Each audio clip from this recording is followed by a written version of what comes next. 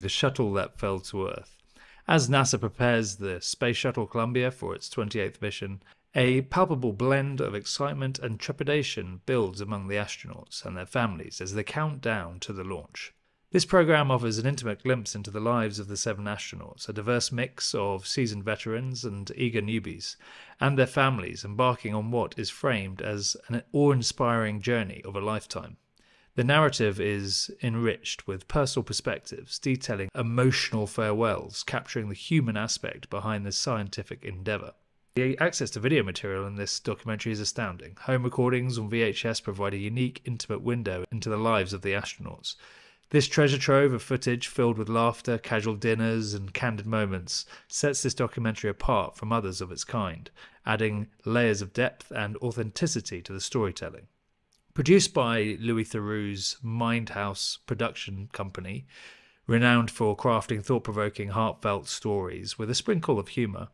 Initially, I braced myself for just another space shuttle documentary, but I was pleasantly surprised. This narrative carves its own unique path, exploring a story vastly different from other tragic tales associated with space exploration. It's timely and raises a crucial question about space travel, scrutinizing the systems and processes that, when flawed, can have catastrophic consequences. In this documentary, we are transported back to 2003, yet the technology and ambience evoke the 1970s, setting a nostalgic tone. Knowing from the outset that disaster looms, the series masterfully unravels the humanistic elements stemming from such a tragedy, focusing on the emotional and psychological impact on the astronauts and their families. The documentary delves into the crash's underlying causes, pointing a critical finger at NASA's structural and management flaws. This message is clear. What worked in the past is no longer sufficient. This revelation serves as a poignant reminder of the need for evolution and adaptation within space exploration.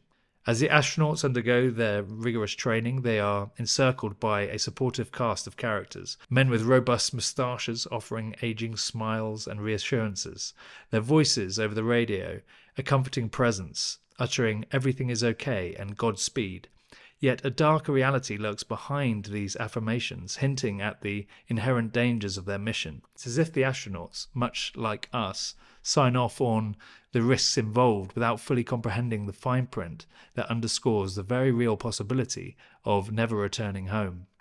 As I delved into the shuttle that fell to Earth, I couldn't help but draw comparisons to the haunting atmosphere of Alien, particularly in how both narratives treat the omnipresence of the machine, in this case the spacecraft.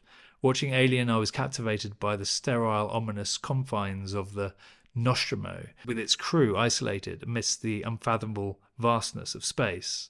This documentary, in a similar vein, lays bare the eerie tension aboard the Space Shuttle Columbia, surrounded by the constant hum of technology. The astronauts placed their lives in the hands of the spacecraft's systems and the disembodied voices of mission control, creating a vivid contrast between their human vulnerability and the cold, indifferent expanse surrounding them. This juxtaposition struck a chord with me, highlighting the inherent danger of our reliance on technology. It drew a fine line between the awe-inspiring potential of space exploration and the chilling reality that, in space's unforgiving vacuum, we are ultimately at the mercy of our own creations. The voice of the machine, both in the suspenseful corridors of the Nostromo and the tragic journey of Columbia, served as a poignant reminder of the precarious balance between human ambition and the relentless, indifferent forces of the universe. It made me reflect on the fragility of our endeavours and the profound respect we must maintain for the unknown as we push the boundaries of human exploration. The relevance of this story extends beyond the realm of space exploration, mirroring the broader human condition of complacency and their pursuit of progress at any cost. It's a cautionary tale, drawing parallels to contemporary issues like the overlooked flaws in commercial aviation, prompting reflection on the true price of human ambition.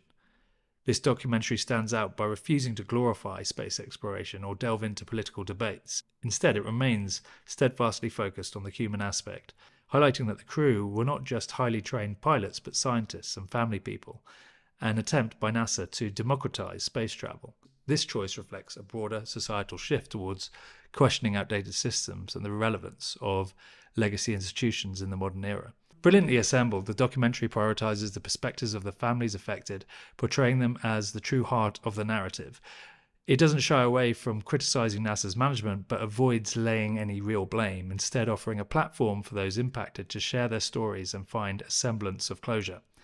In a landscape cluttered with documentaries seeking definitive conclusions, The Shuttle That Fell to Earth embraces the complexity of life and the lessons we derive from tragedy, without seeking to appoint blame.